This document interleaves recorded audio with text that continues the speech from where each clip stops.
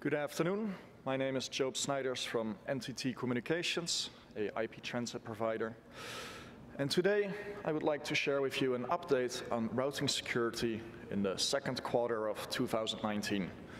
With you, I will share some new developments in terms of software and tools that I've observed or participated in, and I'll share with you what I consider are the largest challenges we face at this point in time. I appreciate you listening to me in English. I guess for most of us, English is not our native language, so we'll try to make the best of it. If you have questions at any point, feel free to walk to the microphone or at the end of the presentation. I want to cover what currently may hold up some RPKI deployments, what some of the impact on business operations is in that regard, or lack of impact, efforts that exist in industry to address these challenges, and then we'll cover some news on networks that deployed RPKI in recent months. By far, at this point in time, the largest challenge is that a few hundred people have misconfigured their RPKI ROAS, and this introduces what are called in BGP RPKI invalid announcements, which in context of business are false positives. And the number of invalid BGP announcements as a result of RPKI misconfigured ROAS leads some people to believe that they cannot enable RPKI-based origin validation on their routers because they fear they will lose some of their revenue or cause problems. But we should realize in this context, imagine somebody has a /16. They have split up their /16 into two /17s because they may have two data centers or two POPs. And it could be that at some point in time, a few years ago, a former employee configured an RPKI ROA in the LACNIC portal and specified that the only correct BGP announcement is a /16 with a maximum prefix length of a /16. What happens on BGP routers that apply origin validation is that both the /17s would be considered RPKI invalid, but in reality these are false positives because it was not their intention to mark these /17s as invalid. But because there was no feedback loop for a number of years, because there was a lack of RPKI deployment in the wild, it never impacted their business.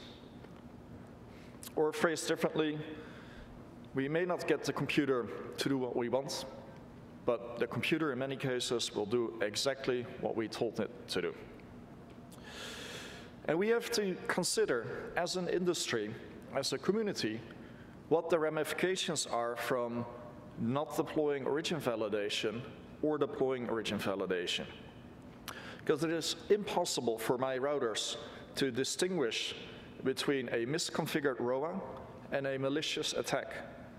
And if I choose to not deploy RPKI, I will still be able to reach the misconfigured networks, but I will also accept BGP hijacks and accidental misconfigurations, typos that somebody made. So we have to make a trade-off. Should we be liberal in what we accept, conservative in what we send, or do we say we should be strict in what we accept? Because we will honor people's ROAS to the letter, because we believe that has the most positive impact on business. And even in IETF context, there's a lot of debate around this topic, like how accepting should we be?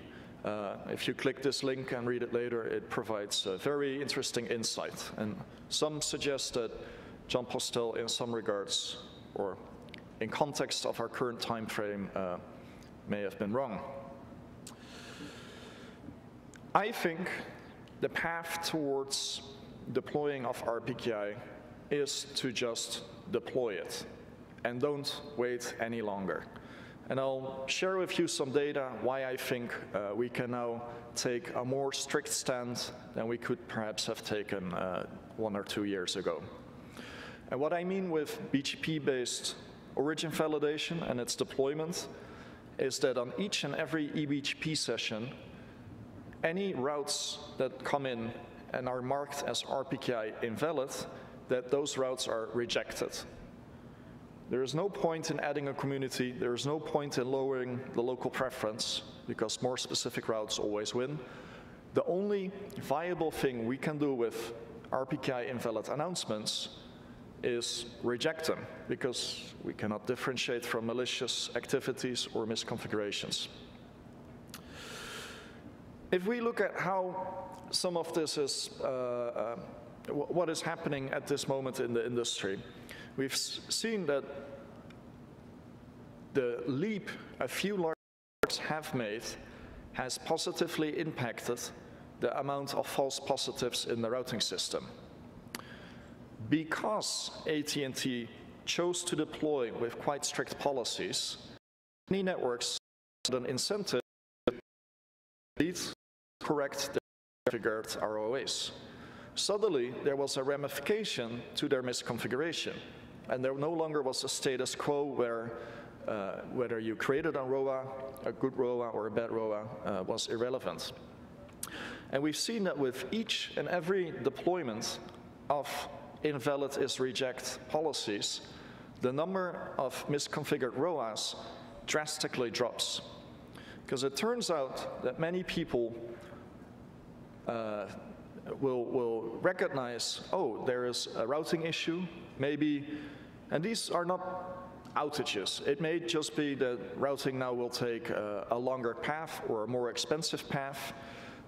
It is quite gentle, the concept of networks enabling origin validation one by one, and this actually motivates people to take a good look at their ROAs. Because many organizations are overloaded. The amount of work we have to do can be overwhelming. So when I email networks saying, hey, I think you may have misconfigured your ROA, it is entirely possible that those networks will put it somewhere lower in the priorities list because there's other more pressing things to do. But the moment there becomes there's an outage or an economic or a latency incentive to correct that ROA, suddenly you see people prioritizing that and taking action. If I can make an analogy to deploying filters on a route server I volunteer for in Canada, at some point, after we emailed all the participants of the Internet Exchange that we would deploy secure route servers and would apply IRR-based filters, we noticed that we could not motivate them to fix their objects. And at that point, we just flipped the switch, and suddenly another group of people realized that they actually had to do it. So some people react good to kind emails, some people react better to a sense of urgency. And I think we are now at the point in time of RPKI deployment where it is valid to use a sense of urgency. There are some study resources related to these false positives.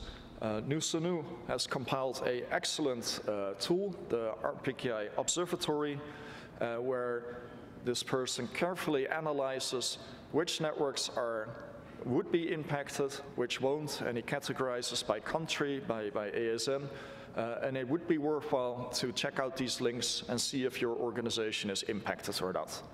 If you're not on any of these websites, you're good. If you are, please go to Milagnik and correct your RPKI ROAS. And the fact that we have been deploying origin validation on Internet exchanges, in CDNs, in large transit networks, has shown positive effects, because in the last 6 months, the amount of false positives was reduced by nearly 50%. And this to me shows that there's a very strong correlation between deploying these technologies and false positives slowly disappearing. Now let's look at some tools, because even when I tell you it is good to deploy invalid is reject policies, it would be nice if you can validate this for yourselves and preferably validate this in a way that does not impact your business operations. To this end, Paolo Lucenti and myself worked to extend the open source traffic analyzer PM-ACCT. This is a free tool any of you can download. What PM-ACCT does is it will take IPFix, NetFlow, and SFlow information from your border routers. It can also ingest via an iBGP session from every edge router a full view on the BGP tables relevant to your organization, and it will then correlate these information sources. And this tool allows you to precisely analyze how much traffic from which customer is flowing to which customer or peer, or in the case where you're a hosting provider, you can see exactly where your traffic is flowing to, what the prefixes are, what the ASNs are behind your transit providers or peers that are relevant. It's a fantastic tool that gives you great insight in your network.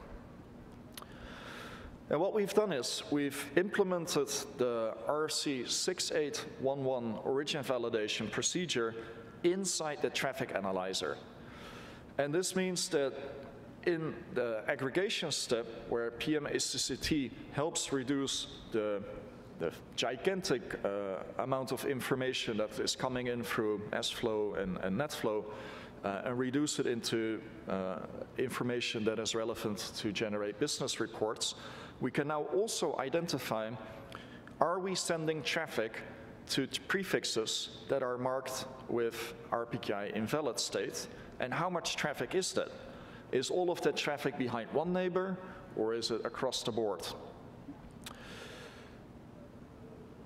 And more importantly, PM-ACCT can distinguish between two types of false positives. If you analyze the RPKI invalid announcements that exist in the default free zone, we can differentiate between two types. Type 1 is unrecoverable. It means there is an announcement and there is no alternative path. If we reject that announcement, we will not have a path towards that prefix. Type 2 can be implicitly repaired. This means that although there is traffic flowing towards an RPKI invalid BGP announcement, there also is a less specific announcement that is either unknown or valid. And this means that if we reject the RPKI invalid announcement, we will still have a path towards the IP addresses we want to reach. And from my perspective, what we've come to learn through this PM-ACCT software, because in NTT's network we deployed it, there is virtually no traffic towards unrecoverable RPKI invalids. And this means that maybe that IP space is not in use. There is traffic towards the implicitly repaired announcements, but we will continue to have a path towards those announcements. So that type of RPKI invalid announcement is less relevant to our operation. What I've done here is I've plotted out the aggregate traffic of our backbone. I am not at liberty to disclose how much traffic flows through NTT's backbone, but what I'm willing to share with you is the legenda of this graph. The blue space is traffic towards IP addresses that are not covered by RPKI ROAS. The orange-yellowy color indicates traffic flowing towards RPKI valid announcements. So this is traffic that goes to prefixes where the owner of the prefix created an RPKI ROA, and the prefix announcement matches the ROA, and therefore it is valid. So we can already see that between 50 and 20%-ish of traffic is flowing towards RPKI valid destinations, and this means that it is worthwhile to deploy origin validation because it will secure a large portion of our traffic. And as time will go by, I expect the yellow band to grow in size. Then what is much harder to see, there's a pink layer Those are the recoverable announcements for which a unknown, which means the yellow band or the blue band, or a valid, the yellow band, exists. And then at the top of the graph there is green, and that is unreachable. And as an artifact of the way I generated the graph, I couldn't get it smaller than a single pixel. But the takeaway from this, and this has been confirmed by many other networks as well, is that there is virtually no traffic towards the RPKI invalids for which no alternative route exists. And this means I can now go to my management and legitimately say there will not be revenue impact, there will not be business impact if we deploy RPKI origin validation with invalid is reject policies. And the likes of AT&T have confirmed these numbers. They have not noticed a statistically significant difference before they deployed and after they deployed. But this is open source software, so you can run the numbers yourself. Then furthermore, I am very happy to report that the RPKI cache validator situation has drastically improved over the last few years. We now have more choice than ever when it comes to choosing RPKI cache validators. And this is important because in a healthy ecosystem, you want at least 4 or 5 implementations in order for there to exist 2 excellent implementations. It's the same situation with DNS from way back when. We only had bind. Only having bind as a DNS software introduced fragility in this community, because if everybody relies on the same software, a bug in that software will affect everybody immediately everywhere. And therefore, a degree of diversity is very, very important. So it is great to see that there is Routinator written in Rust, and that Cloudflare released their own RPKI software written in a different language with different features and characteristics. This will help all of us. I want to zoom in on a pet project of mine, RPKI client. Within the OpenBSD community, there is a desire that OpenBSD should be the first network operating system that if you install it, out of the box, you can have secure routing.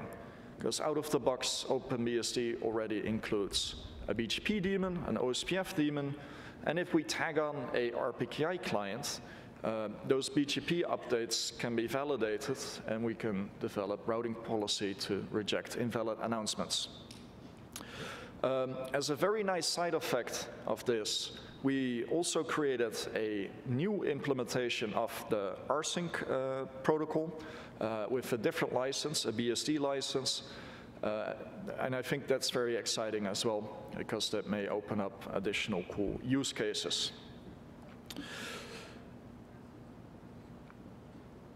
Let's zoom in a little bit on another effort that is going on, the use of RPKI to clean up the IRR. The IRR is this decades-old collective federation of databases. Well, it's not really a federation, but a collection of databases. And over the years, a lot of still or garbage data has been introduced. And not all of this was intentional. Companies go out of business.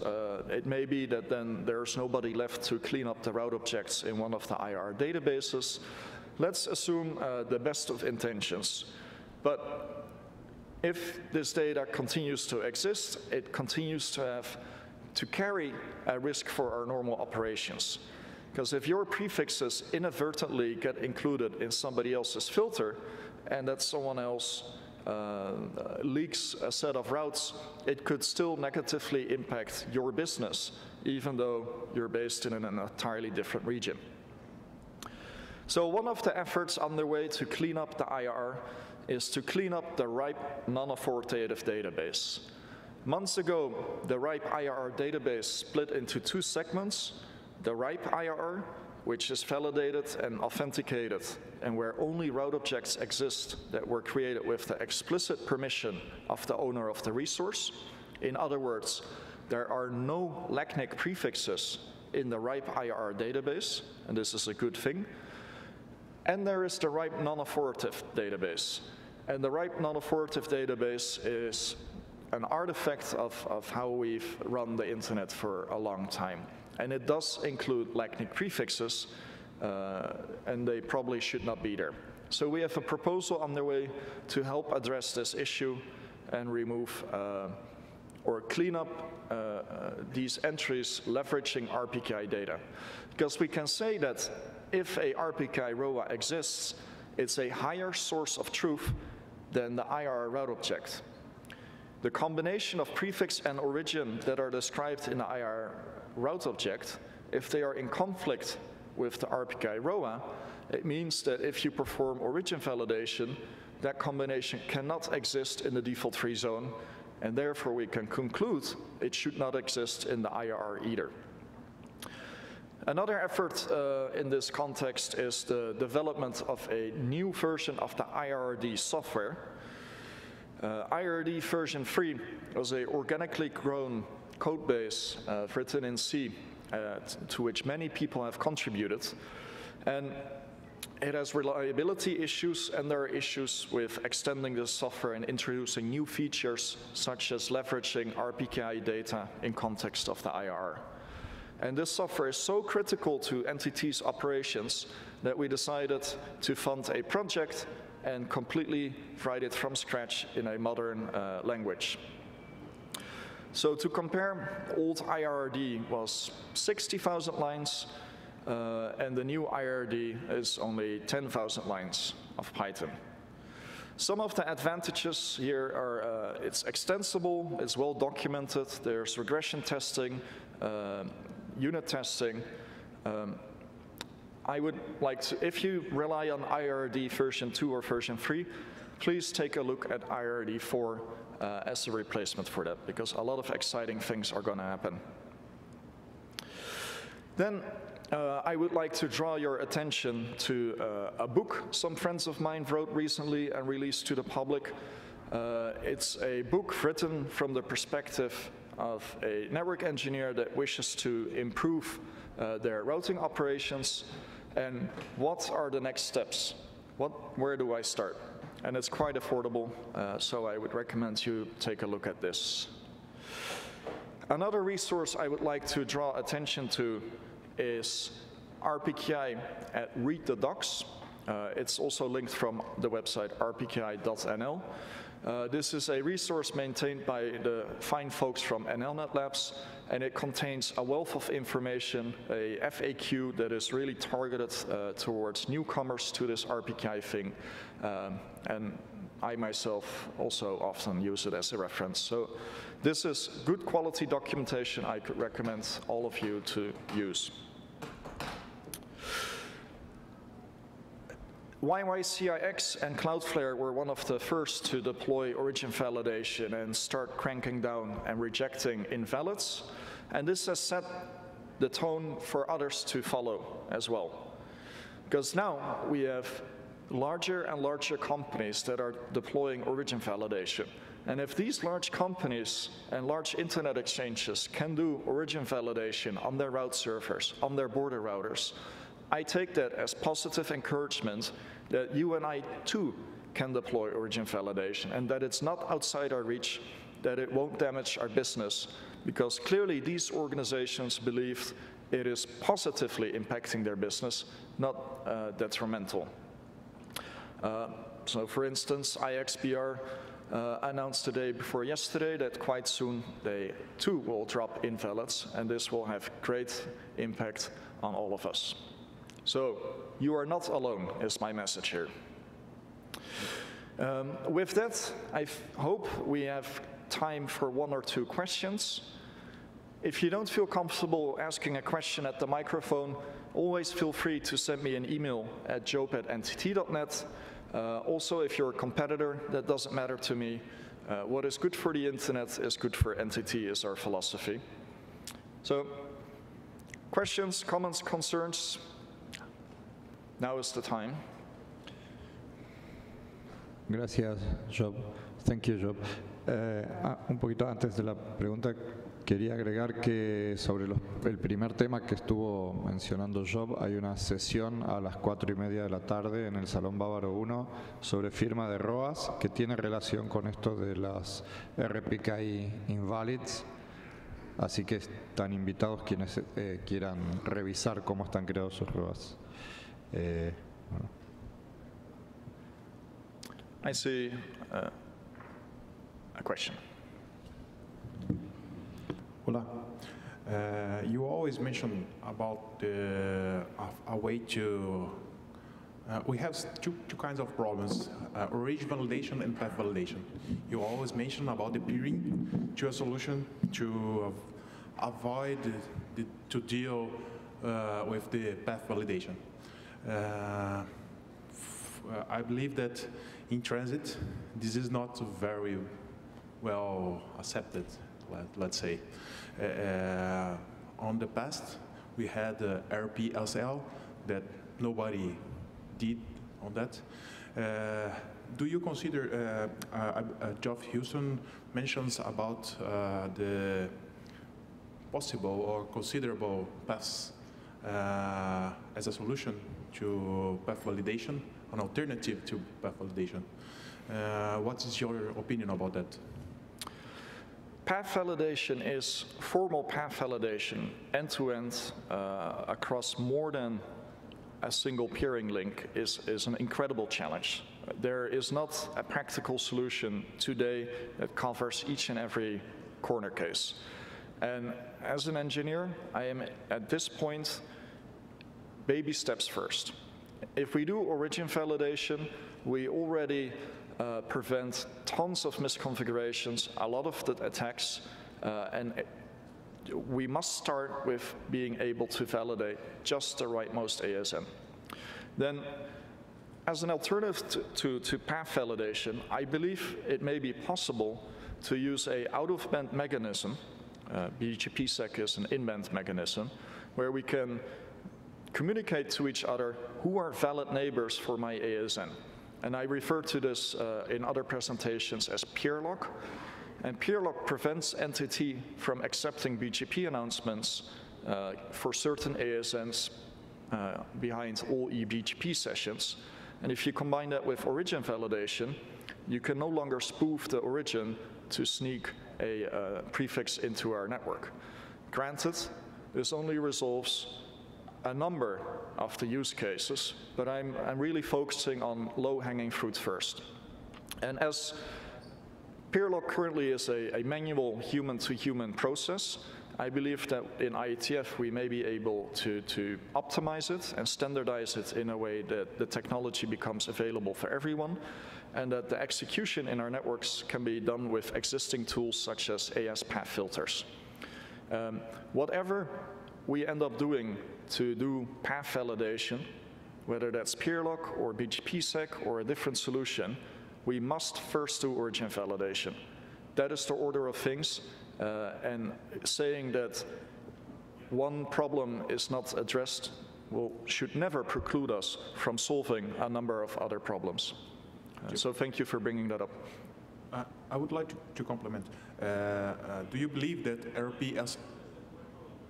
do you believe that RPSL can be bring back from the depth to help to calculate the graphs from the interconnections?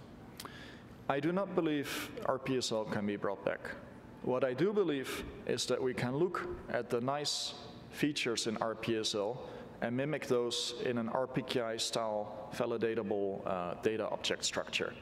RPSL was always unencrypted. There were a lot of questions: which object is the correct one, which one is owned by the resource owner.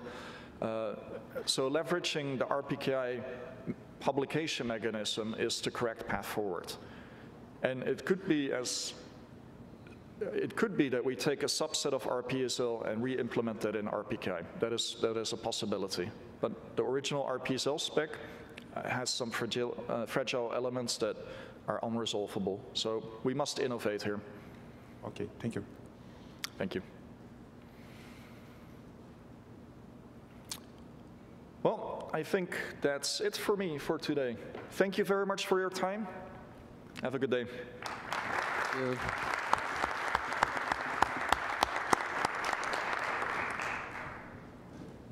Bueno, con eso termina esta sesión del foro técnico. Les recomiendo